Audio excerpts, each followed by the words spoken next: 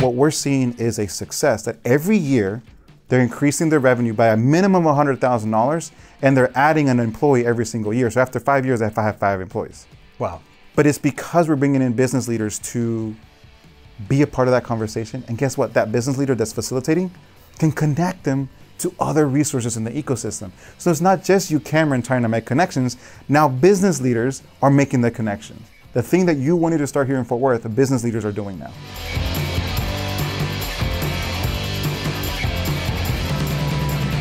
Welcome to Innovate Fort Worth, the podcast where we highlight local innovation and the people bringing those innovations to market. I'm Cameron Cushman, and on today's show, we're talking about how to energize Main Street businesses through entrepreneurship. My guest today is Jose Alfaro, CEO of Co.Starters, an organization that runs simple business programs to help creative ventures thrive. Over the last decade, Co.Starters has served 300 plus communities and helped over 20,000 small businesses. And they boast a 97% survival rate for the companies they serve. Jose, welcome to Innovate Fort Worth. Thanks for having me. I appreciate it. So glad you can come on the show today. But in your own words, start us off with just a brief overview to explain what Co.Starters is and what Co.Starters does. Yeah, so the best way for me to explain it, I'll do it two ways. One for the people who are in this field and to those who are not in this field. So we work at the intersection of community development and economic development. So what does that actually mean? We believe that entrepreneurs need community to survive. So not only just providing technical assistance or mentorship or coaching, they need a group of peers, they need a group of experienced entrepreneurs, and they need their community, the people that live in these cities to support them. If you bring all those things together with programs, resources, mentors, coaches, you'll see that these entrepreneurs have a higher success rate in starting their businesses. So what we do is we create programs, we create frameworks, we create different types of pitch ideas, and we sell all our curated programming structures, resources to cities so that they can deliver these programs to the entrepreneurs. And the reason that we work with organizations like the city or co-working spaces or entrepreneurship centers is because those places have the trust of the community. It would cost us a lot of money to market, to get the trust of these individuals who have amazing dreams to give us their information or to trust us with their babies, where those organizations in the community, so think of Ensemble, right? Great trust in the community. She's doing a lot of great work in building that trust. They trust her more than they trust me, an outsider who's like, who are you? What do you want with my money? Right? And this is Ensemble Co-working, Tamara Payne, my ecosystem bestie, and a former podcast guest. Yes. But keep going. Yeah, so we work with them and saying, hey, we're gonna make this easy for you. You wanna help entrepreneurs. We have all the tools and resources. Don't recreate the wheel. Continue to build that trust in the community. So that's how we work. That's what Co.Starters does in a nutshell. So. Very cool. Well, thanks. That helps a lot. So I've always loved the name. Tell me about the name Co.Starters. Yeah. So there's not this like magic thing that you guys think of. So actually the way that it came about was, one, the biggest thing is that there was this huge stigma around entrepreneur, the word entrepreneur, when we first started this. Back in 2008, it all started in Chattanooga. And we were trying to help artists, and artists didn't think they were entrepreneurs. They actually had a huge stigma against the word. And so we're like, well, we'll just call them starters. And that's how it started. And when we were thinking about building the program, the curriculum, the accelerator for these artists and creatives, there's a lot like Launchpad and all these, all the names you can think of. And one of our creative directors at that point, where I worked for the nonprofit Collab in Chattanooga, she's like, oh, we know we did this thing called Co.Starters. Like, why don't we just use that? Or I think it was like Get Started or something like that. And then we kind of came together. So the Co actually can stand for a lot of things. It can stand for community, collaboration, connection, whatever you want to call it. But the starter is the actual emphasis, is that we believe that we should be calling people starters instead of entrepreneurs. Very cool. And so tell me again about give me the origin story. How did it start? Yeah. 2008 in Chattanooga, Tennessee. Yep. How did it start? So Volkswagen was coming to Chattanooga, right? And they kind of took a scope of the land, and then long story short, they were like, hey, if we're going to move to Chattanooga, you guys need to fix Chattanooga, right? It was called one of the dirtiest cities in America, and it was still not there. So there were two initiatives. One, the city was going to revamp the entire riverfront, redo that, right? Create shopping centers and all that kind of fun stuff for them. But then there was some money that was private and public funded to revitalize the Main Street. And so they created an organization called Create Here. And the goal was like, how can we revitalize our Main Street through our local people? But one of the things that we were seeing, we were missing that like heartbeat of a Main Street. And so we were like, well, what if we invited artists to come and move to Chattanooga and see what happens? And so artists were moving in, and that was one of the first initiatives. And all these artists were creating things, right? And not only creating, but doing things like dancing and all these fun activities around the community. But none of our storefronts were being filled. Well, it was because these entrepreneurs or these artists didn't consider themselves business owners, right? So the next initiative was like, well, how do we help them create businesses, right? Because like we got to put people into these storefronts and create this community. And so we brought in different types of entrepreneurship programs and technical assistance and accelerators. And I mean, they, kicked us out, like to like keep us away, like get out of here, don't talk to me. And so Enoch, one of the founders of Co.Starters and Create Here, was like, what if we just have a different conversation with them? And so we would go and have conversations with the artists and say like, hey, you already create pottery, right? You already create these beautiful mugs. What if we showed you how to replace your day job income by doing this? Yes, show me that. And so what we learned is that we had to understand, get to their, I don't want to like make them lower, but like we had to get to their understanding, how they understood things so that they can understand it, but it was all about them. And so that's where one of our philosophies came in. We have 3 philosophies. We invest in individuals. So that was one. Like, we got to focus on the individual. We can't be using these jargon masters and, master degrees in business or MBA program, language to serve our local artists and our local entrepreneurs. It doesn't work. They don't understand what that means. So then as we were bringing all these programs in through, we were realizing all this stuff was built for educated and high growth tech companies, right? And so that's when the whole TechStars thing started going, Y Combinator stuff started coming out. And so we had an idea, it was like, well, what if we take the best tool that's happening in Silicon Valley and we just simplify them to serve our entrepreneurs, our artists? And so that was when our second philosophy came in. So everything that we do, we write at a 7th grade level because we wanted to make it accessible for everybody. So we just explain what they're going to do. So an example of that would be, hey, that big idea, that big dream they want to do. Oh, we want to start a restaurant. Great. What can you do tomorrow? And we ask them, like literally that question, what can you do tomorrow? And they have a hard time. They're like, I don't know. No, think about it. What can you do tomorrow? And they come up with it. Great. That's your MVP. That's your minimal viable product. So when somebody asks you, great, love your idea. What's your MVP? You have your MVP. It's the way you test if there's a need in the market for what you have. And so that's how we simplify it. So we're not taking away from the knowledge or the education piece of technical assistance. We're just simplifying the process. And so in that, one of the things that we really believed was important was community. People don't like to do things alone, but somehow through social media and through the internet and everything's kind of been siloed. And we, like, if you look at the success of the 1960s of like the business boom, it's because people were in community. The country clubs, the chambers, they were all connected. Oh, I know what you need. Let me connect you to Susie, or let me connect you to Bob. And there was this connection where we don't have anymore. And I'm not trying to take a stab at the chambers or anything like that. There's a need for traditional economic development support systems. But people's lives have changed and we need to serve them a little bit differently. And so everything that we did in our programming, we did as a community. So that's our third philosophy. Everything's done in community. So through that, I share that story because it's really important about how we came about, because it wasn't like we just sat there. We have a solution. It was actually a progression of things that happened.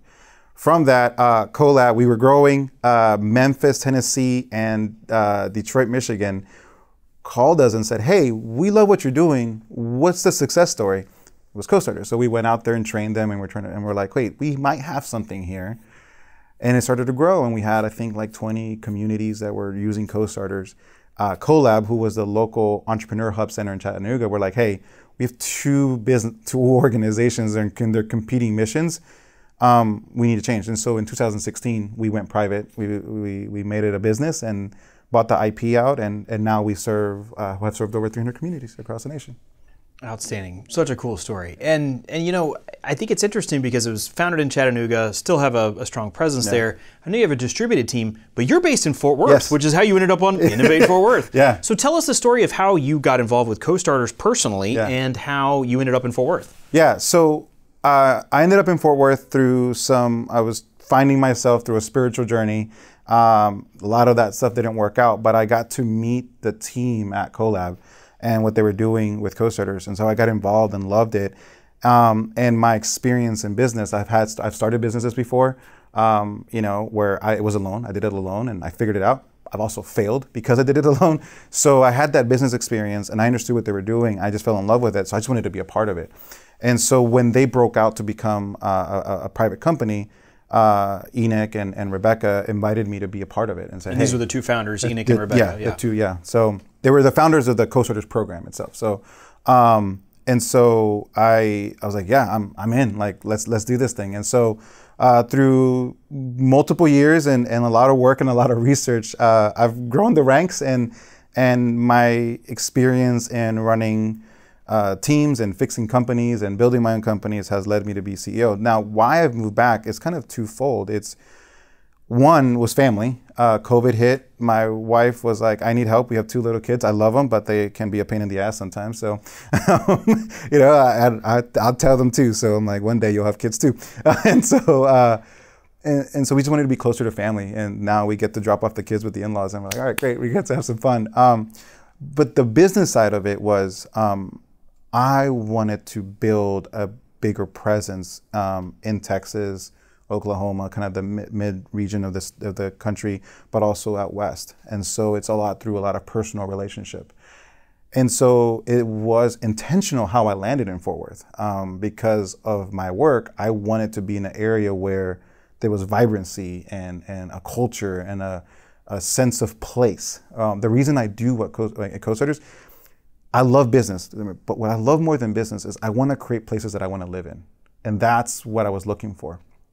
So I looked at Waco, looked at all these different cities, and if you're listening, nothing against you guys, it's just when I saw Fort Worth, I was like, I can see myself being not only a part of what's happening in Fort Worth, but also enjoy the people. Like there was something about it, like there's something unique here, right? And I always say, and I go to a city and I said, you have to find what's unique. Stop trying to be like somebody else. Don't be like Chattanooga. Don't be like Austin. What's unique about you? That's what's going to make you special. That's what people will rally around. If you tell them, we're going to be the next Austin, they're going to be like, well, move to Austin. I mean, people love their city, right? Business owners love their city, love their neighbors. Like they build relationships with them. Why are you trying to be somebody else, right? And so I think with Fort Worth I think we're still trying to figure that out a little bit, or that's what I sense, but we're getting closer and closer. And I think that thing that connects us all is the desire to really see Fort Worth be excellent and special, which not a lot of cities can say, right? Because I mean, money can take care of a lot of things, but that sense of place is really important. I think Fort Worth has always had that and protected that. Well, and I think one of the things that makes a city a great place to live and it makes it unique is small businesses, right? It's that restaurant with the funky concept, or they're cooking grandma's recipes, or it's the ice cream shop, or it's something like that. Sometimes those Main Street businesses are really what drives the culture in a city, and those are not funded by McDonald's and Chick-fil-A and those others. They are funded by local people that need all the resources that a group like Co.Starters can help them with. Yeah, I mean, I go out west and I see a bunch of food trucks, right? A lot of cities don't allow food trucks. Like you go to Dallas, they can't be anywhere around except they're in that downtown little area. Here, they're all popping up all over, and I'm like, this is great, right? Not only do they have amazing food, but you're helping a small business get started. So we poked around your website a little bit to try to understand some of the great programs and resources that you guys have developed and that you use as a part of the Co.Starters program to support small businesses. Can you kind of give us a flyover of some of those? Give us a sense of what those are, how they were developed, and what they're meant to do? Yeah, so our flagship program is called Co.Starters Core. It's a 10-week or multi-week program. It can be done in 10 weeks or 12 weeks. And the goal is to help people go from an idea to action, right? So at the end of the program, they are actually working on their business. And we go through everything from understanding who their customers are, their personas, how are you going to market to them, what's your competitive advantage, how are you going to distribute it, operations, financials. We spend 3 weeks just on financials. We want them to get paid immediately, right? A lot of entrepreneurs are like, I'll just be cheaper than the guy next door. Like, that's not the best strategy, right? And so, I go to a lot of Latin American businesses, and I'm like, how much money do you have? They literally open their cash registers like, whatever it's in here. And I'm like, wow, this is not good, right? Yeah. They don't know any different, yeah. right? They just don't know. And so I'm like, okay, so we walk through that process. But they also realize, is this a hobby or is this a business, right? Because then, like, I'll give you a perfect example. In Birmingham, there's this lady making scarves. She was charging $20 for these scarves, handmade scarves. She's like, well, I'm just going to charge a little bit more than Walmart charges. And I'm like, why? She's like, well, people won't pay that much. I'm like, okay, let's go back to your customer. Who's your customer? She's like, oh, people who, like homemade things. Do you think people who like homemade things are going to Walmart and buying? No. Okay. Like, let's think through that again, right? And so she's like, well, to make money, I got to charge $80. Okay, test the market. She's like, I don't know. I was like, and again, it's this concern about the person, the individual. So I did a lot of work of like, what's your insecurities? Why don't you believe you're valuable? Like, it's those questions that business doesn't teach you, right? And so we're spending a lot of that individual connection there, but also the cohort, the peers that were in that cohort, we're like, hey, you're amazing, you're powerful, like you're all this stuff, right? So giving her the confidence, charging $80, she's killing it now. Killing it, so she can hire people. And she figured out, like, yeah, my market may not be as big, but I can make a living to the people that I need to focus on, and that's who I serve. And now she has a different, she makes hats now and all the glove mittens and all that kind of stuff. But she knows who her market is. And that is the success of an entrepreneur. So that's what our multi-week program does. All our other programs are like workshops and boot camps. They're all there to help create engagement and activity so that the hubs that we work with become the front door to any business idea. Our goal is to, is for every idea to have a path, and so that's how we work with them. So we have workshops that are 3 hours long, boot camps that are 2 day long. We have pitch competition frameworks. Anything that you need around events, we have it. So. Very cool. I love that. So just in this conversation, there's definitely a focus at Co.Starters on the creatives, right? Creative entrepreneurs. And there's definitely a focus in letting the creative entrepreneurs lead the way. So this kind of idea of leaders and feeders, that the entrepreneurs should be the leaders. Yes. How has Co.Starters embraced that, and why, as you've rolled out across the country? So the exact way that we do that is we bring in business leaders to facilitate the program. So instead of inviting an academic or a policymaker to teach about entrepreneurship, we bring in a business leader who's been there before. And the other part of that is we train the business leader to be a facilitator, a coach, because you don't have all the answers, right? If I come to you and I say, hey, will my business succeed? I'm putting you in a really tough spot. And most academics are like, well, what does the market say? What does the data say? And at the end of the day, people don't buy because the data says something. Like, I don't buy my car because the research said this. I buy it because the way it's going to make me feel, right? So what I always say is, as a facilitator and as a business owner, say, what does your customer think? I'm not your customer. So what does your customer think? And I push them back on their customer. And so business leaders, training them is important for two aspects. One, builds trust from the aspiring entrepreneur to know that there's somebody else who did it, and they can see themselves being like, wow, I can be like that one day. Business owners by nature want to help people. So giving them those opportunities to do that. Second, it invites the business leaders to have a seat at the table at economic development. Small business leaders don't have a seat at the table. I mean, like, yes, they are involved in the chamber stuff, but they don't have a seat at the table when policies are made. And so how do we get them invited to talk educatedly about things that are happening in the small business world? How has it worked? Well, it's our success rates. So we don't have self-guided programs. There's a lot of self-guided programs out there, and I'm not knocking them. They're needed in a sense, like I would say. But did you know that only 5% of the people actually complete those programs? So if we're actually looking, do we really want to help businesses get started, or are we just trying to get people into our content? And I do really challenge that question, because we have a 90% completion rate. And so because we are invested and intentional about the way that we want to serve them, because they're completing, they believe that their business actually have legs to survive. They're tested it. And after the first year, they have an over 90% success rate. And so in over 3 years, out of those businesses that succeeded, there's multiple reasons why, but 70% of them stay in business after 3 years. Which is really, really good. Well, if you look at the national average. Yeah, it's incredible. Yeah. Right? I think they're now saying it's 50, but I think it's actually lower than that. Right? And so, and after 5 years, I mean, you can't even, I mean, we're still working through the data to do our 5 year, but what we're seeing is a success that every year they're increasing their revenue by a minimum of $100,000 and they're adding an employee every single year. So after 5 years, I have 5 employees. Wow. But it's because we're bringing in business leaders to be a part of that conversation. And guess what? That business leader that's facilitating can connect them to other resources in the ecosystem. So it's not just you, Cameron, trying to make connections. Now business leaders are making the connections. The thing that you wanted to start here in Fort Worth, the business leaders are doing now. Yeah. But we have to give them a place and a platform to do that. Love it. That makes a ton of sense. That's exactly it. You said it very well. So, founded in Chattanooga, you're here in Fort Worth. You mentioned Detroit and a few other cities. You're in 300 communities around the country. Can you kind of give us a sense of maybe a few other communities and the impact that Co.Starters has been able to have on those local business communities? Okay, to answer your question, I just talked to somebody yesterday, and that's what comes top of mind, right? I serve so many communities. There's so many stories. If you want to know the stories, go to our website, look at the blogs. We have stories of all our starters, stories of our communities. But yesterday I had a conversation in West Palm Beach. The mayor had an initiative. He called it the Mayor's Academy, or the Mayor's Jumpstart Academy. And their goal was to help people get out of poverty through business, right? So business is not the thing. It's the goal is to get people out of poverty. Love it. I mean, our mission is to empower and equip individuals and communities to thrive through entrepreneurship. So our mission is not just businesses getting started. It's to actually people like thrive.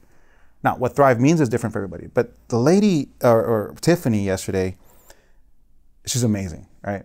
And she's telling me, like, this person started this business and this person, and the mayor's so happy because we finally have local small businesses working and doing business in the city where they couldn't do that before because they didn't have the structure, they didn't have the systems, they didn't have the things in place.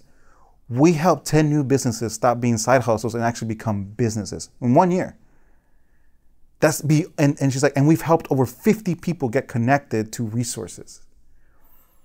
And I look at that story and I'm like, guys, like that's in West Palm Beach. Like there's a lot of stuff happening out there, but it was the intention of the city saying, we're gonna help people get out of poverty.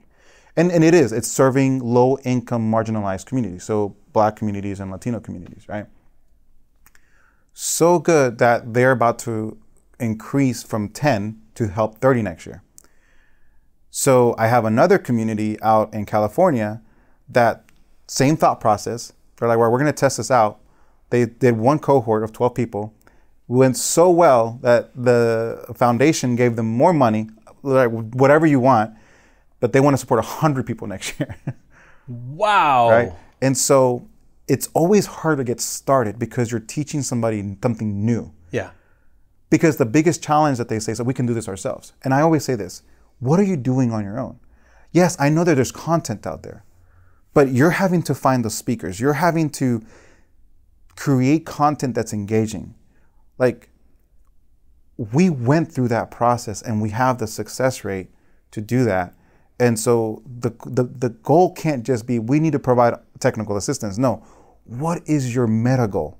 In 5 years, what do you want to see? So anytime I start a conversation with a new community, the first question I ask them is like, what's your goal in 5 years? What does success look like for you in 5 years? And if it says there's more businesses getting started, I'm like, okay, that we may not be a good partner because that just can't be the ultimate answer.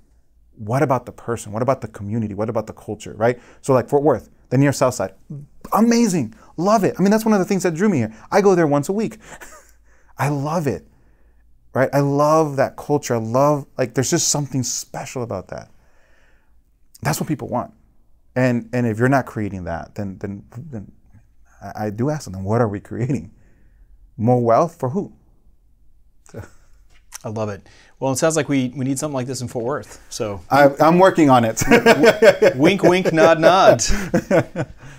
So Jose, the question we always ask on the show is, who is your favorite innovator in Fort Worth? Man, so I always have a hard time with this because I don't ever like to pick one person out. So I want to answer it a different way. I want to say it's the small business owners that are creating the culture in the near South Side, in the square, in the different communities, right? The murals, the bakeries, the coffee shops, the places that I can go and participate in the love that they have, and sharing their love with me.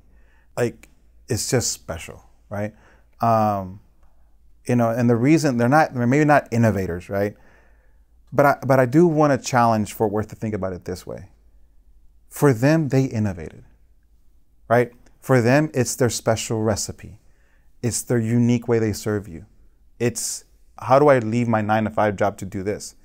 I mean, talk about innovation. Like, that's one of the biggest challenges that an entrepreneur has to take on, especially if there's not a lot of support systems for them. Like in high growth, like we have Techstars, we have all these opportunities for high growth businesses that they can, yeah, I have a roadmap to success.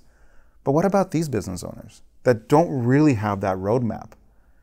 And I just, whenever I don't see programs like ours in a city, it doesn't have to be Co.Starters. I know you guys had Builders and Backers a few years ago. I don't care, great program. Because that's what they need, because if they're doing it on their own, they're innovating. They're having to figure things out day in and day out until they get to a brick and mortar that they can say, look at my special place, right? You know, so that's how I would answer it. So Love it. That's great. Jose, thank you so much for joining me today on Innovate Fort Worth. If you want to learn more about Co.Starters, you can visit their website at co-starters.co. That's co-starters.co.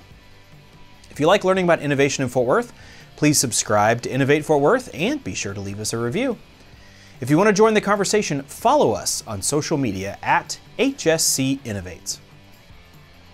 Today's episode was produced by Kendall Rogers. Our technical producer is Rob Upchurch from Rob Makes Pods. Innovate Fort Worth is brought to you by the University of North Texas Health Science Center at Fort Worth, where we are driven to improve the human condition through a passion for innovation and teamwork.